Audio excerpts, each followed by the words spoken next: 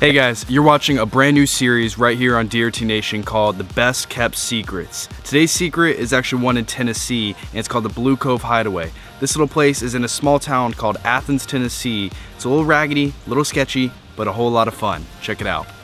You are at your own risk. The owners of the private property where the blue hole sits now have this sign posted warning swimmers. The sheriff even says he wants to shut it down, but the owner, Charles Womack, says he's not going anywhere.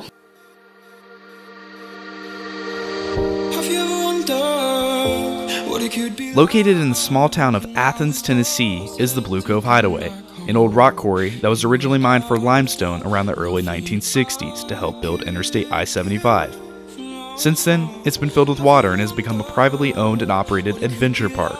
This place is covered in cliffs, and platforms have been built along some of these to make them easier to jump off of. Among the Blue Cove is also a rope swing, a slide, floating platforms to relax on, and of course, a massive zip line, with nowhere to stop but the water. Nearly this entire place is built with recycled materials, and only for a few dollars to gain admission, an area to grab snacks and drinks, and tons of different ways to get your adrenaline pumping. This place is surely worth the visit.